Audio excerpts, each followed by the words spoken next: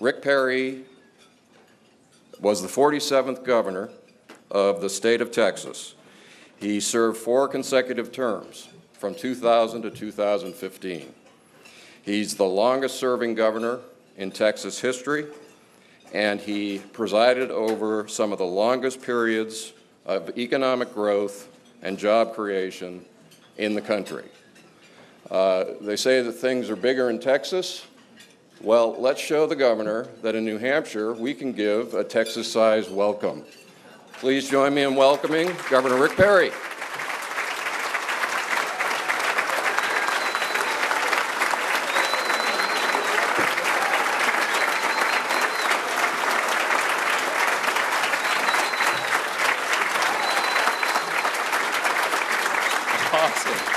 Oh, man, thank you all.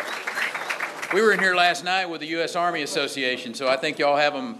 I'm not going to tell the Army, but y'all out-cheered them.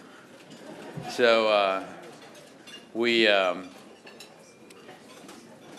a fabulous event in here and got to share with some real heroes of this country last night.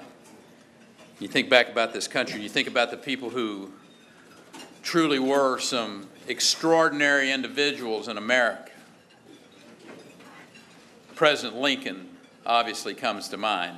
He had a quote that he said once. He said, "While the people retain their virtue and vigilance, no administration by any extreme of wickedness and folly can be seriously injure the government in the short space of 4 years." Obviously, he didn't know about the Obama administration. Another one of his Illinois natives. But the fact is, in 2014, the American people, they did exercise a little vigilance, if you will. They actually, it was the first time that we had the opportunity for the American people to make an informed judgment on the Obama years, and it was then and only then that they began to understand what ending the war in Iraq really meant, what the impact of that was for our country, for the world. It was then they saw the consequences of the empty words toward that dictator in Syria, the red line that was drawn. It was then that we witnessed the Russian president as he annexed Crimea. The orchestrator of these policies that we have seen that I just mentioned will most likely be the Democrat nominee for president. She's the one that literally brought the reset button to the Kremlin to reestablish those new relationships with Russia. Well, they did reset us, that's for sure. They reset us back to pre-1989 from my perspective. The American people saw all of this. They saw the weakness abroad. They saw lies about Obamacare. They saw the scandal with the VA. They saw the IRS looking into your records. The swap of a military deserter for 5 terrorists. And we saw a crazy man walk into the front of the White House, and nobody seemed to know where he came from. Now, I'm talking about the crazy man that walked through that wasn't supposed to be there, okay? Don't get, no, somebody will take that wrong. But they said, I mean, the American people saw all of that, and in November of last year, they said, that's enough. But just because they rejected the Obama administration doesn't mean that they're embracing Republicans. Basically, what they said in November was, we're going to give you another chance to govern, to the Republican Party. And I'm here to say that a congressional majority is a terrible thing to waste.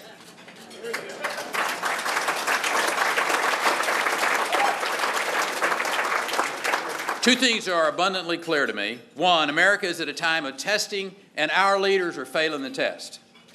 And number two, in response to the many crises that we are seeing around the world, that we're experiencing in the world today, both at home and abroad, I might add, the conservative movement must be the agent of reform. There is something wrong when the Dow Jones is at record high, but businesses on Main Street are struggling just to get a loan. Since when did capitalism involve the elimination of moral hazard for the biggest banks while regulations are literally strangling our community banks? As a boy who grew up in a community called Paint Creek, a place that, well, until I got to be the governor, it wasn't on the map. I tell people, I said, one of my first acts as governor was to call the TxDOT guys and say, I want right here on Farm to Market Road 6 to 18, a little dot, Paint Creek. But that unincorporated place that those communities relied upon those small banks for the loans that kept the agriculture producers going. There's something wrong when we're told the economy is growing, yet one in American is either out of work, underemployed, or is just completely given up looking for a job. Washington's answer to the middle class has all too often been, let's just spend more money. Liberals in Washington have spent 30 years criticizing Reaganomics while delivering what I refer to as trickle-down liberalism. Their view is clear. Give more power and money to the federal government. Let the liberals, the elites as I refer to them, take care of their pet causes, leaving an ever-shrinking pie to the middle class of America. Their answer to jobs is spend close to $1 trillion on stimulus, wash that money through the bureaucracy, and hopefully a few jobs will get created somewhere along the way. It is no wonder that Washington is now the richest metropolitan area in America. Not because they create wealth, but because they redistribute it. We have to ask ourselves, when did the accountability in America work from the bottom up instead of from the top down, where these large corporations don't pay taxes and single moms working 2 jobs have to? We're not going to fix Washington by electing a president who is from Washington, of Washington, or for that matter, for Washington. Change is only going to come from the outside, from my perspective, and so should the next president. There is nothing wrong in America today that can't be fixed with new leadership. I believe that with all my heart. I think we're only a few good decisions away. We're only a few good decisions away, and a leadership change at the top, from the best days this country's ever seen, from reviving this economy, rebuilding our military, restoring our place in the world. And I happen to think we can start with our tax code. We have the highest corporate tax rate in the Western world. We need to lower it. Corporate taxes reform, we know what happens. The economists tell us, you lower the corporate tax rate 10% and mid-level jobs go up 5 to 10%. Every blue-collar worker in this country ought to be standing up and saying, I'm for the Republicans because they're going to lower the corporate tax rate so I see my wages go up. That's what this story ought to be about by the Republican Party as we go across this country. We need to repeal every one of those perverse incentives that keep people from working. I happen to think one of the many flaws of Obamacare is that it causes employers to move people from full-time jobs to part-time jobs to avoid a massive tax insurance cost. Repeal it. I mean, it's easy enough to figure this one out. Eric, we're going to put it back in your hands. We're going to put it back in the New Hampshire legislature hands. I trust governors and legislatures to figure out how to deliver health care a whole lot better than I do a bureaucrat in Washington, D.C.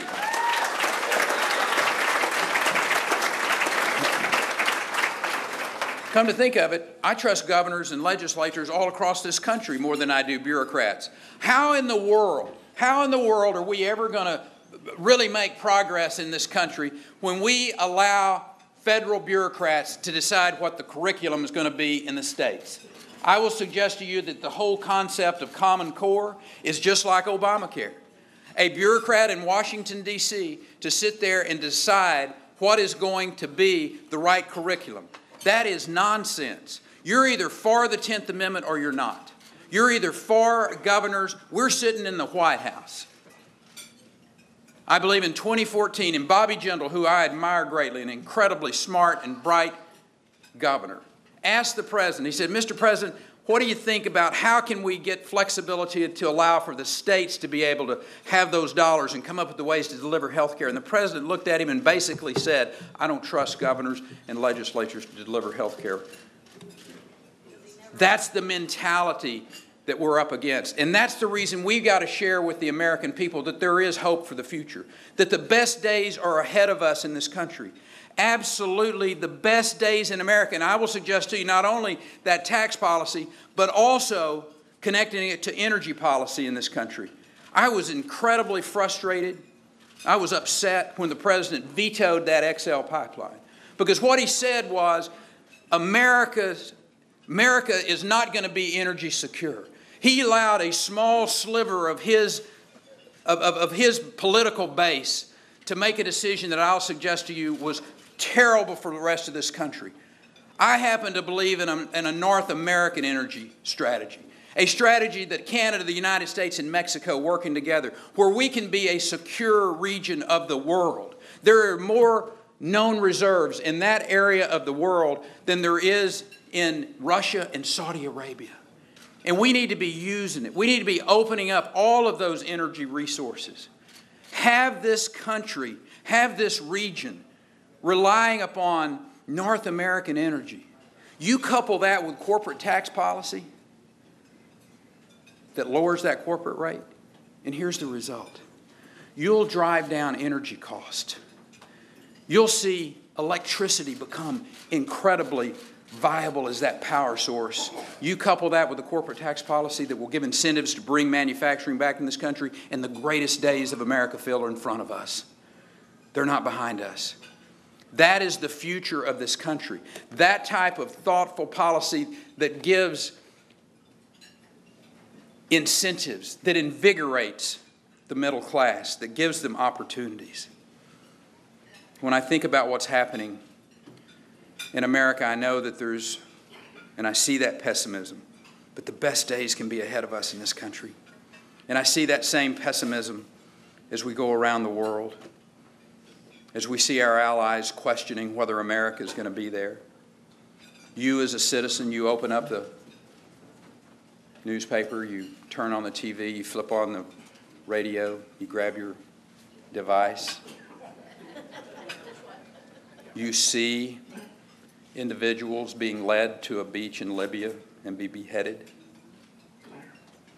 You see a young Jordanian pilot burned alive in front of us. You see these young Christian college kids that are murdered.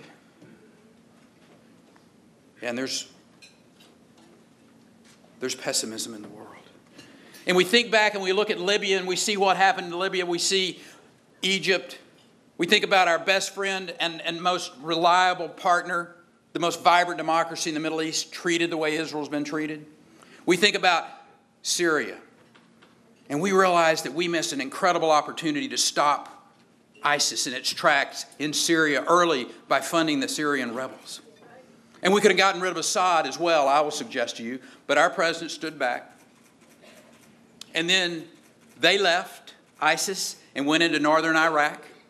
And at that particular point in time, I will suggest to you, had the Americans delivered lethal weapons to those Peshmerga fighters in northern Kurdistan, that they would have stopped ISIS. They were fighting for their country. They're fighting for their family. But we didn't.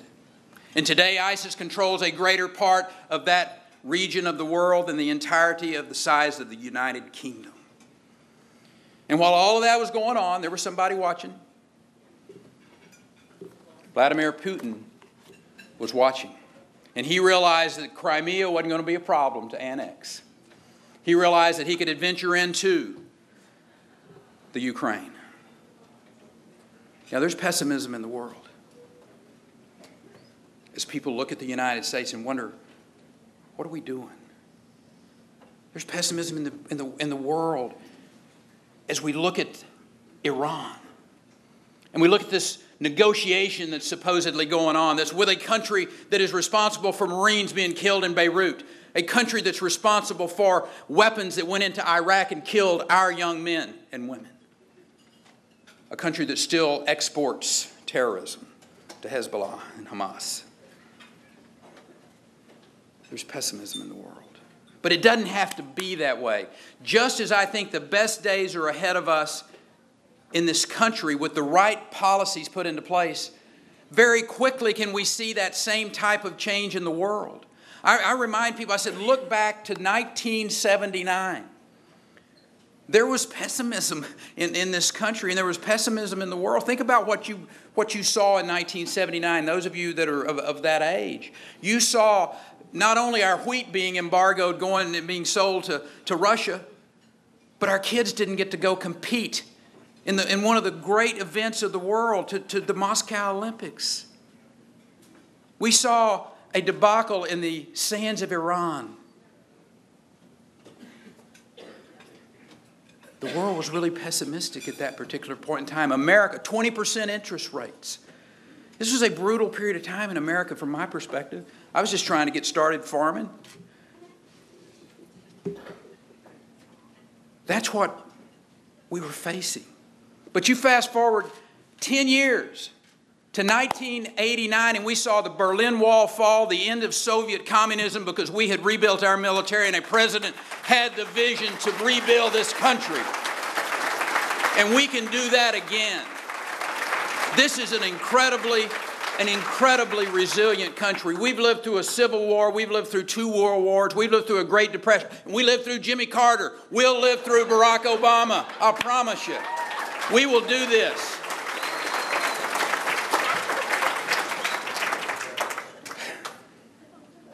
I am optimistic about the future of this country. I am. I know what is possible. I know what's possible partly because I've had the great privilege over the last 14 years to govern a state that has been able to do some extraordinary things during that period of time. I mean, when you think about what has occurred in this country, from December of 2007 through December of 2014, 1.5 million jobs were created in my home state. The rest of the country lost 400,000 jobs. We saw 5.6 million people added to the population rolls. And during that same period of time, we were about 27th in the nation in high school graduation rates in 2002, 2003. By 2013, we had second highest graduation rates in America. That's what you can do when you free people from overtaxation, overregulation, over litigation. Americans will respond, and they'll respond in a powerful way. That's our opportunity. It's in front of us. We're just a few good decisions and a leadership change at the top from the best days this country has ever seen. Ronald Reagan understood it when he said, when America is stronger, the world is safer. And that is exactly what we're facing today. Leadership that understands that the faith that they have in the American people is real. And that the sacrifices that have been made for us are powerful. When I walk off this stage, I'm going to go directly to the airport and fly home to celebrate my father's 90th birthday.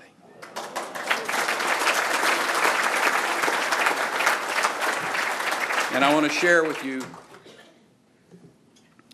in 2000, I took him back to his old air base in East Anglia. He was a 19-year-old air crewman on a B-17. He was a tail gunner. He flew 35 missions over Nazi-held Germany. And after we visited his old base, and we visited the base that I'd served at there back in the 70s, we went across that English Channel one more time. Halfway across, my dad looked up and he said, 71. I said, what are you talking about, Dad? He said, it's my 71st trip across the English Channel. Over and back 35 times on a B-17 and one more time. And we went to Normandy. And we visited that cemetery above the English Channel. And we stood above that extraordinary sight, that view, those thousands of graves, those crosses and stars of David.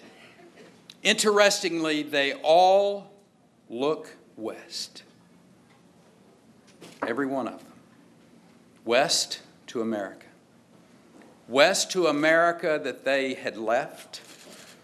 Left to America that they were willing to defend to their death. To an America they would never return to.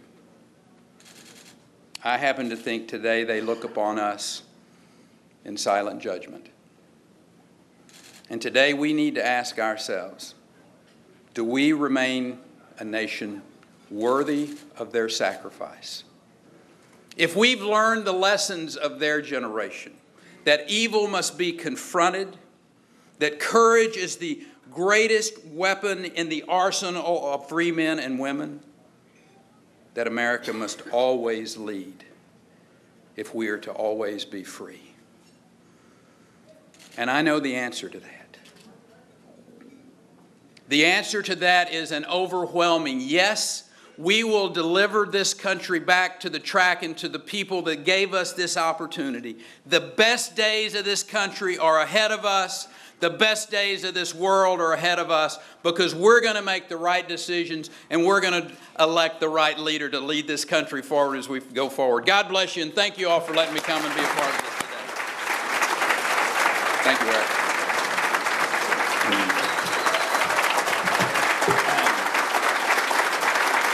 How are we on time? Thank you. Thank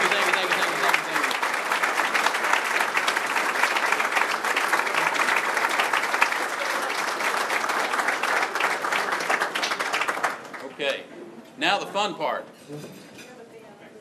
where We have, right here, Governor, just, everyone have a seat for a second. Raise your hand. okay. Holler it out loud. All right, Ambassador, hold on, ma'am. We have 2 microphones, so. Pass it on to somebody else. Sorry. No. Right there. You and I spoke. Yes, sir. You could ask again. Go ahead. Yes, sir. Peter. Thank you for your service. Peter. Hackmeister. Yes, sir. Thank you for coming. As an inventor, serial entrepreneur. Give him a mic, please. Give him a mic. As an inventor, a serial entrepreneur, and writer, I believe I've come up with a solution to our immigration problem. Okay. Can I hand this to you? Sure. And tell me what you think. Excuse me. If we eliminate the magnet, then the problem resolves itself. It's very simple. It costs $0, and it will resolve itself very easily. All right. Thank well, you. Let's talk about this issue just a second, if you will, and not on the magnet side of it, but let's just say what I happen to see as a. I don't know if I'm. Can you go to the podium? Yeah. The mic's not Great. working.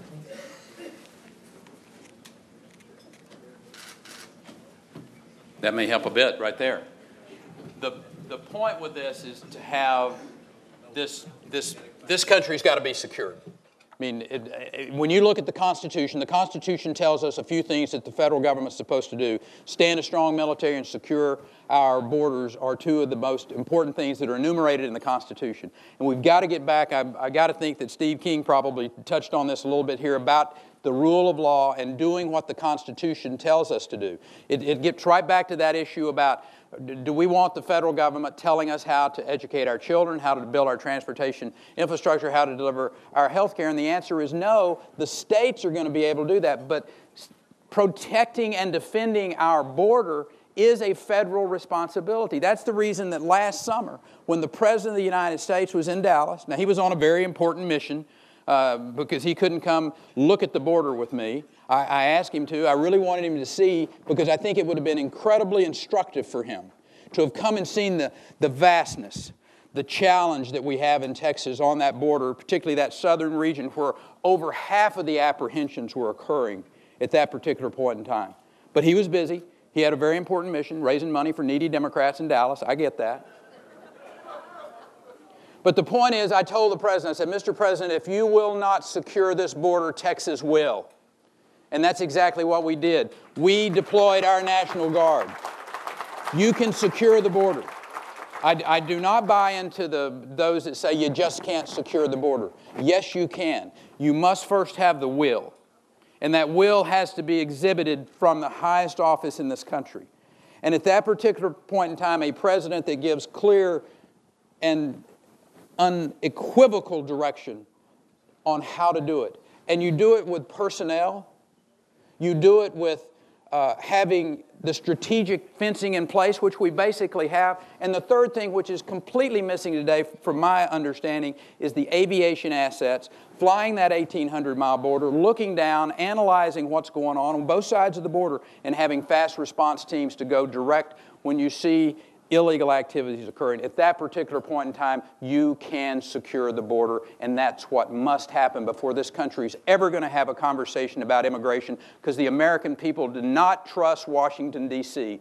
to deal with the issue of immigration until the border is secure. Got a minute? 1 minute. Yes, sir. Mr. Ambassador, how are you? Governor, great to see you back Yes, in sir. the state of New Hampshire. Welcome back, sir. Yes, sir. Thank you. I just, and it's great to see you feeling better again. Healthy's good. Many of us in this Two room. things I learned in 2011. Yes, Number sir. one is you got to spend a lot of time in New Hampshire, and you better be healthy, and you better spend like years here. Yes, sir. And now that you're not governor, tell us a little bit about how your campaign's going to be different from last time around. Our family supported you. Many folks in this room supported you. Great to see you again. Let us know Yes, kind sir. of what are your new thoughts here. It was a good segue into being healthy is really important. I had major back surgery in July of 2011, 6 weeks later, thinking I can do this. Broke my arm when I was a kid in high school and was back playing in 6 weeks. What can be tougher than that, right? Well, there is something. You got to be healthy, you got to be on your game, but more importantly is the preparation side of this. And I will suggest to you that to be prepared to stand on the stage and talk about this myriad of issues, whether it's domestic policy, monetary policy, whether it's foreign policy, takes years of intense study. And I've spent the last 3 years in that mode, being able to stand up and discuss all of these issues and do it in a way that is very profound and impactful, and sitting down from the Hoover Institute to the Brookings Institute and everything in between, whether it's AEI or whether it's the Hay, all of those individuals, sitting with Richard Fisher and Jim Rickards at the same table, which was rather interesting, to talk monetary policy. All of those in that preparatory time. But with that said, I will suggest to you that the next President of the United States really needs to be someone who has deep experience as an executive. And I'm talking about things that you can't just learn with a book, things that you can't just learn sitting down, because I'll give you some examples. They didn't hand me a manual and say, here's how you deal with a space shuttle disintegrating in your state. They didn't hand me a manual when Katrina came into Louisiana, and there were literally hundreds of thousands of people that were displaced. They didn't hand me a manual when all of those people showed up on our border last year, or for that matter, when Ebola ended up on the shores of America in Dallas, Texas. That executive experience that you get from those years of work are invaluable. And I think that's what, if I decide to run, the value that I'll be able to lay in front of the American people. Not only a record that I will suggest, I happen to think from a job creation standpoint, from an educational progress standpoint, from creating an environment where people are free, that is unquestionably the best that this country has at this particular point in time. And the fact is, if that is what Americans would like to see for the rest of this country, then that is, I think, where we need to have this conversation and talk about it in a civil and a thoughtful way. That executive experience is incredibly important to the next leader of this country, because we've spent 8 years with a young, inexperienced United States Senator, and I will suggest to you economically, militarily, and foreign policy-wise, we're paying a tremendous price. How are we on time there? Minute 30. I will be quicker. Yes, ma'am. I'll be really quick. Mary Ann Turner, Enfield, Connecticut. I yell pretty loud. She's coming. Got it. Governor. Mary Ann Turner, Enfield, Connecticut. Couple things. Common Core worries the hell out of me. Number two, when we talk about Obamacare getting out, we're going to get rid of it, we need to keep in mind that the insurance companies are pushed against the fence. Yes, ma'am. They can't come back, and we need to talk about that. Great. And thank you for being here. Great. Common Core, Obamacare, I addressed those earlier when I talked about that the states are where those solutions are going to be. The old Supreme Court Justice Louis Brandeis, a very liberal Supreme Court justice, but he respected the Constitution. And he said the states were the laboratories of democracy. He said they should be allowed to experiment, to come up with the different ideas on how best to do things and deliver things back to that constitutional, that 10th Amendment focus. And I agree with that. There are going to be some states that make mistakes, just as Brandeis said they would. But he said at least they don't destroy the republic. And I fear greatly that if Obamacare is left in its form, it has the potential to destroy this country. From access to health care, I know how to expand access to health care. We did it in my home state. We passed the most sweeping tort reform in the nation in 2003. And a decade after that was passed, there's over 35,000 more licensed physicians practicing medicine.